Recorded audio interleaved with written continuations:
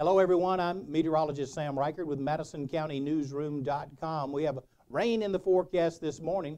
Stationary front basically right across the area. Lots of rainfall on the north side of that front in our area. Cold front's going to push that away later on this afternoon. We're going to have high temperatures today, this morning, falling temperatures during the afternoon hours.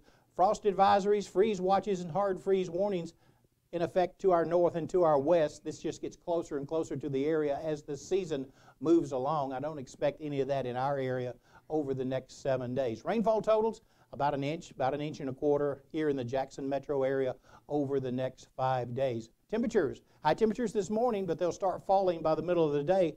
By the middle of the afternoon or 4 p.m., we should be in the middle 50s right here in our area. 68 for a high.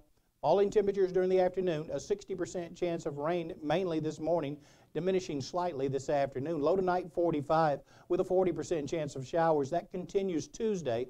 Cloudy skies, high temperature 55, low 43. Partly cloudy Wednesday, high 63. Nice day on Thursday, sunny, high temperature 64. Friday, rain likely by the end of the afternoon or a 40% chance, high temperature 62. A 50% chance of rain on Saturday with a high temperature of 61, and then partly cloudy Sunday with a high temperature of 57 degrees.